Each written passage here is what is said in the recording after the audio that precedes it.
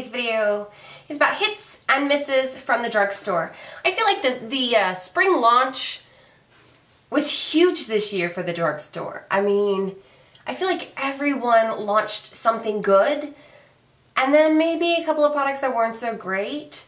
But I feel like across the board, pretty much every drugstore brand has something awesome that came out this spring, which is, you know, it's rare, but it's great for us, you know, those of us who love makeup. But yeah, so that's what this video is about. I have a lot of products to get to, so it might be... Who's texting me? So this video, you know, it might be a bit of a long one, so you may want to grab a drink, maybe a snack, and settle in. Okay, so the first product that I'm going to talk about, I believe I have mentioned these a couple of times before. I know that they were featured in my monthly favorites video, but I love them. These are the newly formulated, I just say that again, these are the newly formulated blushes from Wet n Wild. There are 3 shades that are currently out, and I did swatch them for you. These are awesome. So the colors are Champagne Rose, Pearlescent Pink, and Mellow Wine. I do have Mellow Wine on my cheeks.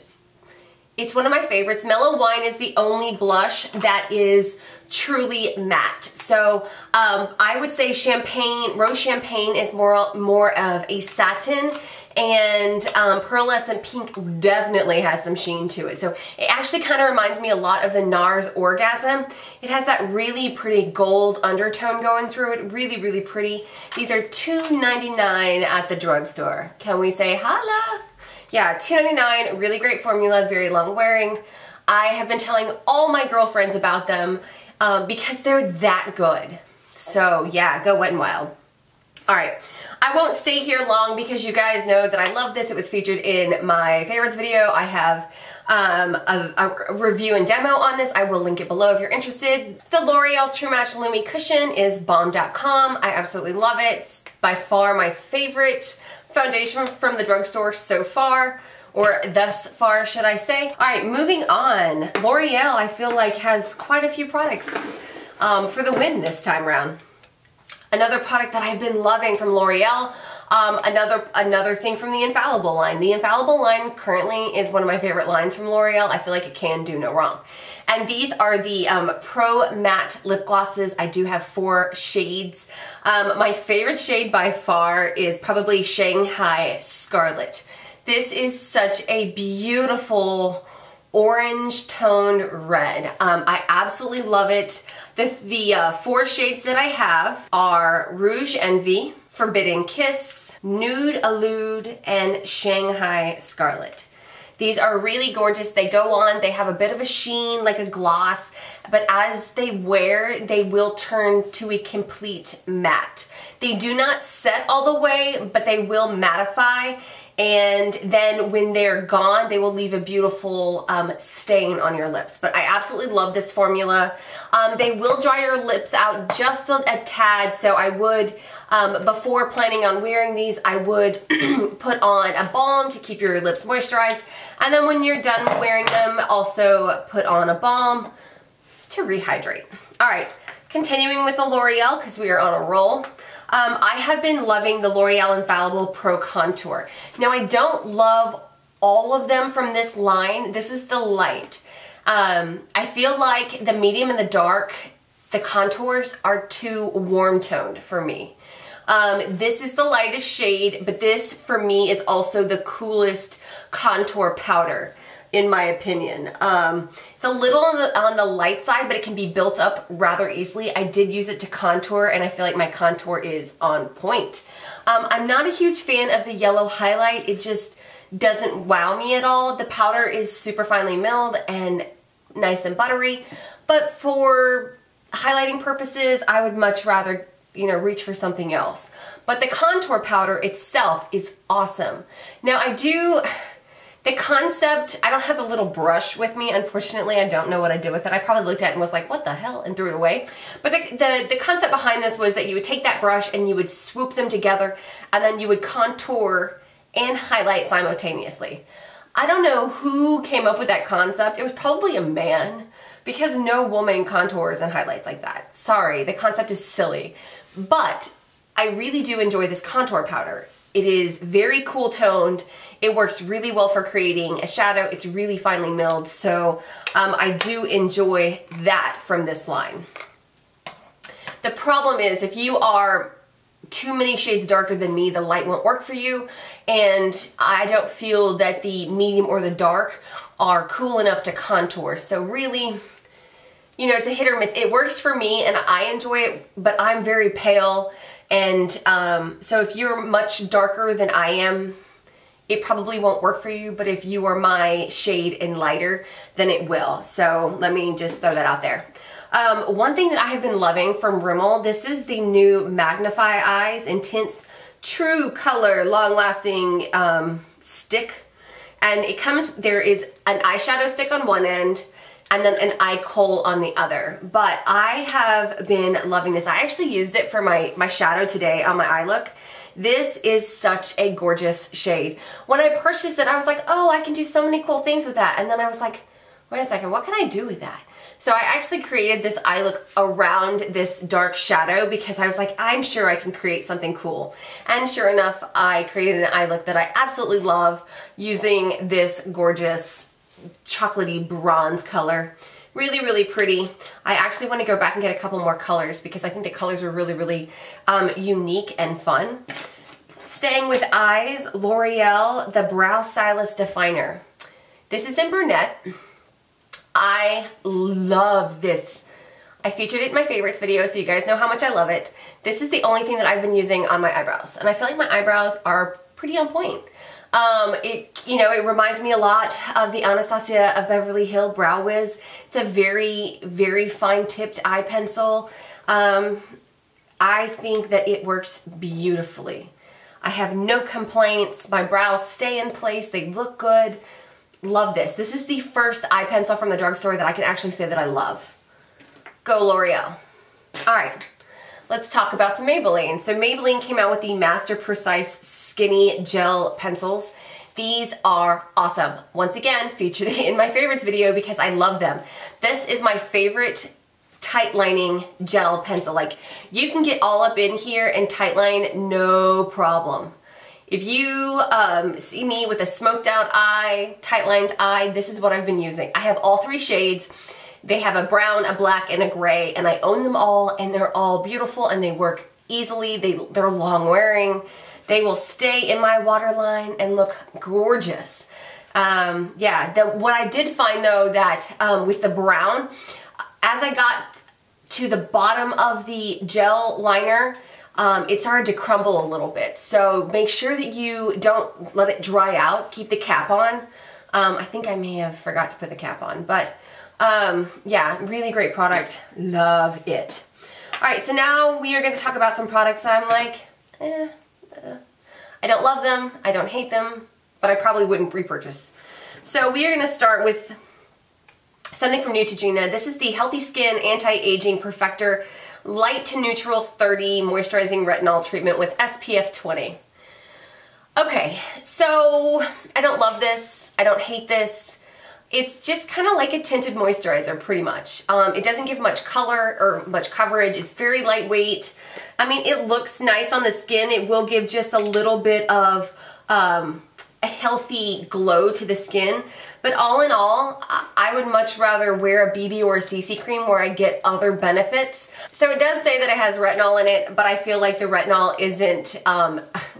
it isn't significant enough to do anything for your skin. I prefer to use my retinol at night where I'm not going to be in the sun because it does make your skin sensitive. So all in all, I would say skip this, go for a BB or a CC cream that give you more benefits. That's just my 2 cents. Don't love it, don't hate it, wouldn't repurchase it though. Moving on, we're going to talk about the Maybelline Color Tattoo Chubby Sticks. So I feel like this formula is different than the pod formula. The pods, they're not as pigmented as the original formula. I don't know what they changed when they put it into a stick form, but I'm not wowed. You know, I'm not wowed. I wouldn't repurchase these.